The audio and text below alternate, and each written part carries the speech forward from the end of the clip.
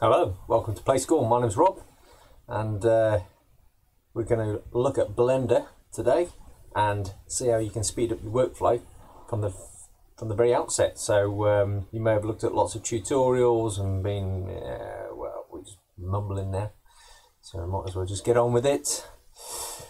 So if you don't want the default cube, some people have real beef with this, and some people make a big joke of it. I don't know why default cube is in there to begin with, but here we go. There's a Suzanne to begin with, and you might say, well, why bother changing that? But there's going to be lots of other things that you can change. It's going to speed up your workflow. Think about every time you start a project, all the settings that you change again and again and again and again and again. So you may be somebody that wants to use cycles all the time. You may use Eevee. I always use cycles. Because you want to make it as realistic as possible. Experimental features, GPU, just change all your settings that you're going to normally change when you start a project. Change default cube if you want to whatever you want. I mean, I've just put that in there for a bit of a giggle, but you could probably just start with a plane or literally nothing. You might want to set up a whole studio. You might want to put your lights in here. Depends on what your beef is, what you normally do. Beef. Why would you put beef in Blender? Anyway, right. So to save this, let's just put Suzanne. I don't who named this Suzanne anyway. Let's put this monkey head back in here, and then we're going to save this as our default. So up into File, down here is Defaults. So you can load factory settings, and that's just going to blank everything back out again. So you're going to start off completely as you started when you loaded up Blender for the first time. That includes all your preferences. So it's not that you're just going to change the scene settings and all the rest of it. It's going to wipe all your preferences. So just be mindful of that. You might have lots of things in here. You can see I've got Blender Kit, awesome add-on. I'll do a video about that. But say you want to save this as your default. So save, start at file, and then it says, do you want to save? Just a double confirmation. Yeah, close it back down. Don't want to save the actual file itself.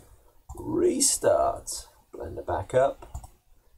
And we can see we've got all these cycles here. So if you wanted to change this and say you wanted to start with the UV editor, wait, start with the UV editor, or with the DORP sheet mom. Save again, yeah, close back down, open it back up again, dubjet. There we go. So cool.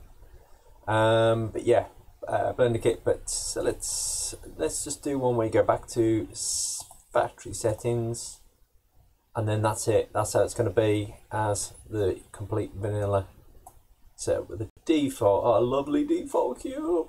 Press N and you can see there my preferences are all buggered off. So yeah, just be careful of that one. But it's going to save you a lot of time because, as I say, you've got that's gone back to Eevee, all these settings that you might want to put a bloom on, depth of field. There we go. So a tip there for you. Hopefully it's going to save you some time. Hopefully you enjoyed this tutorial. I'm going to be long-winded, take things really slow because that's how I like to see my tutorials. It's cool the guys who do all the really fast stuff, but I end up rewinding it like 50 times and you miss things. So the two tutorials are going to be really slow and take my time over it. Try and show all the things that you might screw up, or not just like a recipe, to follow. It's like trying to explain all the little things and the reasons why. I'm not going to know everything. I'm not an absolute expert. I'm learning probably like a lot of you guys. But as I find things as I go along, I'm just going to share them back out to the community because that's the way we all learn, isn't it? So yeah, thanks for watching. Likey, subscribey, smash the button thing, but don't smash the keyboard. We're going to be responsible for that. And yeah, see you the next time. Cheers. Ta-da.